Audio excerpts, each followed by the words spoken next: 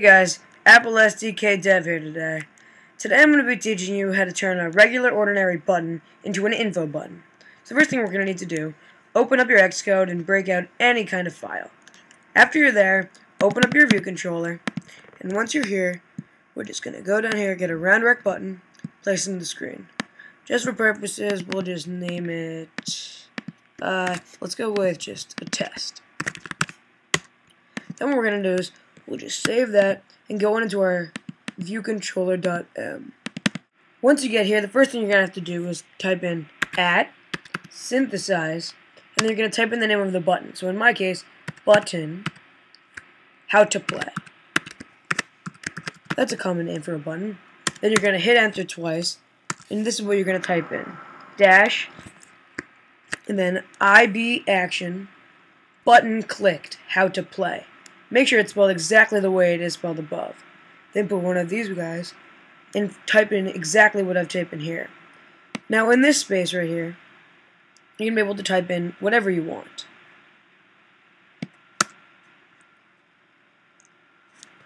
In this case, let's just do test, test, test. Okay, that's really what it is.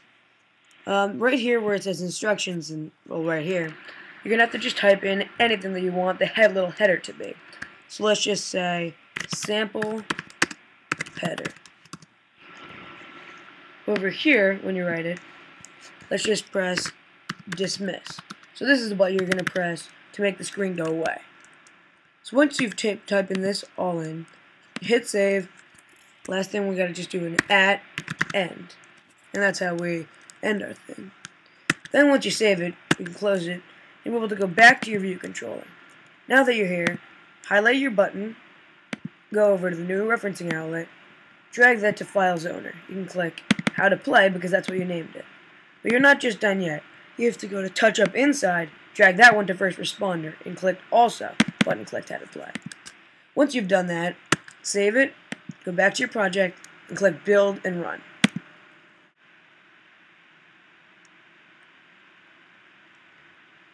Now that you're here, if you press test, your button should pop up, just like this.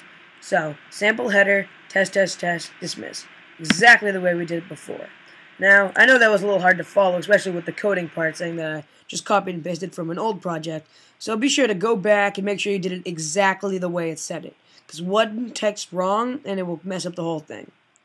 If you found this video helpful, please subscribe, rate it 5 stars, and just give me some feedback. Thanks a lot. Check out our website, wayofmath.com. Thank you very much.